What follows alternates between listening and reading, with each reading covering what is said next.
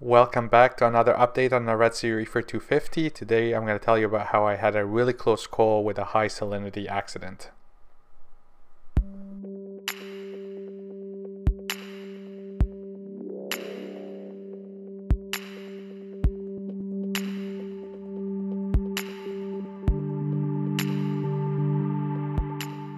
Hello and welcome back everyone to Amr Azul TV. Alright, I'm going to tell you about a very close call that I had with my tank over the past month. So where do we start? Okay, let's start about a month ago. I had published a video on my top 5 reef upgrades, and one of my favorite upgrades was automation. I was talking about my Apex, and I showed a quick little screenshot of my dashboard. And I do have a salinity probe, and actually Karen's reefer on YouTube noticed that my salinity was reading 39's PPT, that's parts per thousand. And he mentioned in a comment that, is it really that high? And my response was, I don't think it's that high. Sometimes my salinity probe does kind of drift from its true value. And I haven't I haven't calibrated my salinity probe in a while, and so I wasn't surprised that it was reading really kind of really high, like 39's PPT.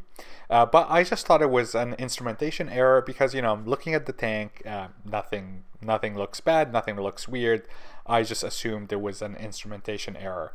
So fast forward to last weekend, I got up and I looked at my tank in the morning, and I noticed two awful things from the start. One was my Jason Fox TNT and Acropora colony was melting away, and I actually lost one of my favorite wrasses, rest in peace, my 8-line flasher wrasse from the Red Sea. I quickly looked again at my Apex, and I saw that my salinity now was up to 40 ppts. So I'm like, okay, this can't possibly be right. I got my refractometer and I measured the salinity of the water, and sure enough, it was 40 ppts. So the salinity probe in the Apex was not being really wacky. It was just me kind of being silly for not double checking on these high values. So what I did was I immediately did like a 2-gallon water change, but not a typical water change where you take dirty salt water and replace it with fresh salt water. I just took out dirty salt water and added 2 gallons of fresh water, RODI water. That improved the salinity from 40 to 38. And then over the past week, I've been essentially asking my doser that does the automatic water changes to take away an extra 4 or 3 liters of water, salt water from the tank, and my automatic top off will then compensate by adding 3 liters of fresh water into the system. So I did manage to, over the past week, bring the salinity down from 40 to 38, and then very gradually from 38 to 36, which is typically where I like to keep it, like 36 and 35 is fine. So to summarize, it took me about a week to bring the water level from a salinity of 40 parts per thousand to 36. I've been doing a little bit of research to understand what's the effect of having this high salinity on my tank. Now it's important to note that this was gradual. Here's a picture of what's one of the pieces of my TNT and Acropora that you could see clearly is experiencing slow tissue necrosis. Yeah, so I'm not entirely sure what's the effect of high salinity on the corals. It did happen gradually, so that's I guess something to be thankful for. Again, other than the Acropora, all the other Acropora seems to be doing well. The Red Sea wrasse, again, I'm not really sure whether it was salinity that did him in. When I looked at his body, it did seem like he was attacked.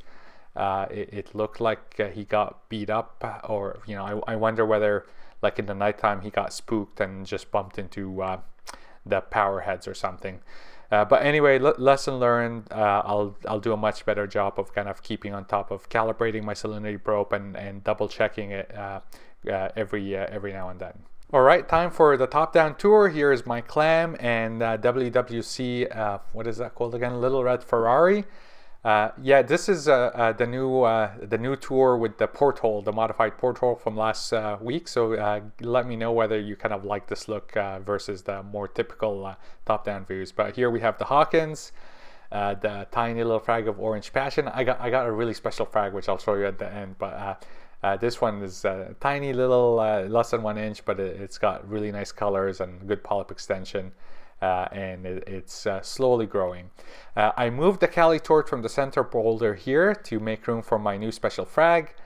This is Blueberry Wine, the Green Slimer here, and on the bottom we have the Bubblegum Digi. If you notice that it had a really long branch that I actually fragged. I'm gonna try to keep on top of the Digi because it does grow quickly. And then to the left here we have the Reef Raft USA Applejack. So far, I will say that the corals are looking, I'm not sure if you can notice from the video, but just in person, they're looking a little bit more colorful ever since I changed into the Gen 5 Radions. Anyway, here's a Jolt. Definitely noticing some more encrusting in the Jolt. Probably the hottest thing in the tank right now is this PC Rainbow. I mean, look at that. It does look a little bit like a rainbow. So I'm really happy with how this frag is coloring up. I think right now it's probably the most colorful frag I have in the tank. Here is the Golden Jaw Dropper. At least I think it's a Golden Jaw Dropper. The base here is a little bit yellowish, so I think maybe that's where the gold name comes from. And then on the right here we have Marvin the Martian, very fuzzy, really pretty. It doesn't grow very fast, but it is a really lovely coral. And then in the black hole of Acropora death, I moved my Strawberry Shortcake. This thing was it was getting maybe too much par, and then Abe suggested I put it like lower, and it wasn't doing too good. So you know, it looked kind of almost dead, and I thought I would just put it in the black hole of Acropora death and put it out of its misery. But it is coloring, so we'll see. Okay, check this out, guys. This is the new thing that I got. Yes, I did it again. I really wanted a Walt Disney frag, and then the last one died in the black hole of Acropora death. So I went to Candy Corals. If you're not familiar with Candy Corals, the shop in Toronto, check them out, candycoral.ca. The link is in the description below. Let me take you to the candy shop. Anyway, Afnan from Candy Corals, he amazing person. I got this really healthy frag from him, so do check him out. This is what's left of the TNT and Acropora. The Major Laser is looking lovely as usual, no changes. So this spot was where my TNT colony was, and I moved my California Tort mini colony, Pink Cadillac colony there. I'm hoping that it will color up a little bit. It was right in the edge of the tank, getting very low par, and which is why it looks like crap now. So I'm hoping it will color up in this better spot. Jason Fox, Fox Flame looking good. This colony, I moved it down from the left shelf. This is a Reef Raft Pot of Gold Millie. Not too crazy about it.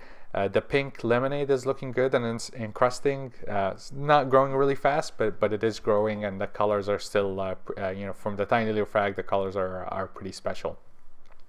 Bonsai Valida, just kind of doing its thing. Purple with neon green polyps.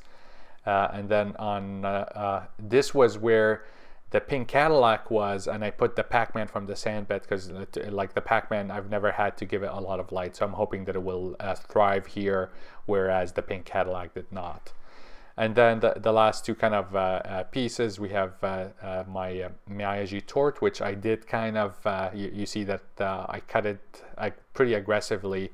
You know, it does grow really quickly, and I have to manage the size because everything else is frags, and I didn't want it to kind of overwhelm the tank. And that's the end of the top-down tour. Thank you guys for watching. I've definitely learned my lesson about double-checking my salinity on a more regular basis. Here's one last look at the Walt Disney frag from Candy Corals before we call it a day. Again, thank you so much, and see you next video.